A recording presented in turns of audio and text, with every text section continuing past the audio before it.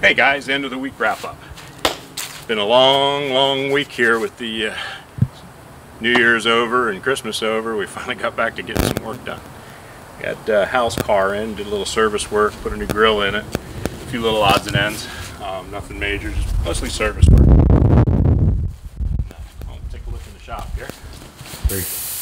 Got a rear end here. We're getting ready to 4-link, set up some shock brackets and some braces. You'll see more of that next week. On in the back here. Got a bunch of parts ordered for Bob's truck here. As soon as that comes in, we will finish up the motor mounts, the transmission mounts, the shocks, and so on. Did a little wiring job.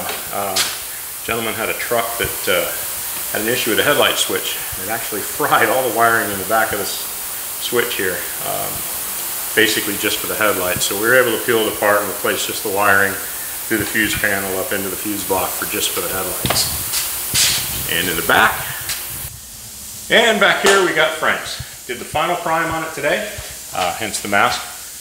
Just finished up, still wet. This will start getting sanded and prepped for paint next week. So hopefully by the end of the week, maybe parts, maybe with the nose painted, prep that first. But it's all in final primer, it's all been sanded, all the lines have been done, everything's finished up. She's looking really good. Should be a really nice paint job. So been a long week. Made some good headway this week. As usual, you guys be safe. Get to work on your projects this weekend, and we'll see you next week.